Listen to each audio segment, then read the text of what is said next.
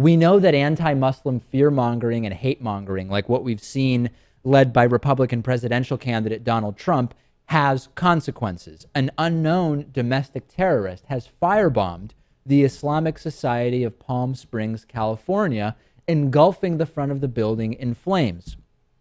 We have a statement from Fire Department spokeswoman Jennifer Furman, who confirmed that it was intentionally set, that the fire had been contained, and that there was smoke damage throughout the building.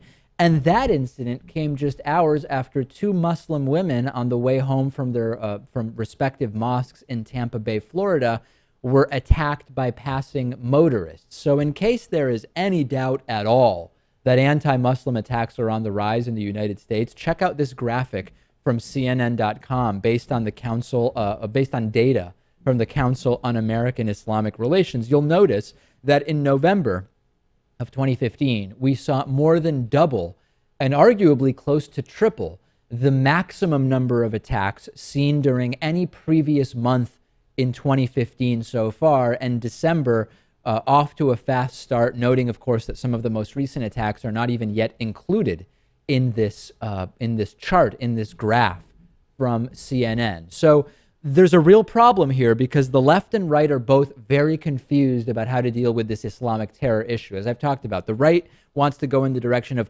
Muslims are all or mostly all bad as people. All Muslims are dangerous. Let's keep all Muslims out. And obviously that is completely crazy. On the left, though, there's elements of regression on the left, where the regressive left wants to say we can't criticize Islam or Muslims at all, when the reality is, and we know from that 2013 Pew Forum study, that a disturbingly high number of Muslims around the world believe that there should be, for example, the death penalty for leaving the religion of Islam, or that there should be Sharia law as a system of law in countries as opposed to a non-Sharia law system. So both the left and right are not addressing this issue in the right way, and we're going to try to continue addressing it in the best way possible. So what we know for sure, going and attacking random innocent Muslims is not the solution to anything, and that is what we should be focusing on stopping immediately, in addition to stopping the destructive effects of radical Islamic individuals. And we should be able to talk about all these things in a nuanced and reasonable way, something neither side seems to be able to do at this point.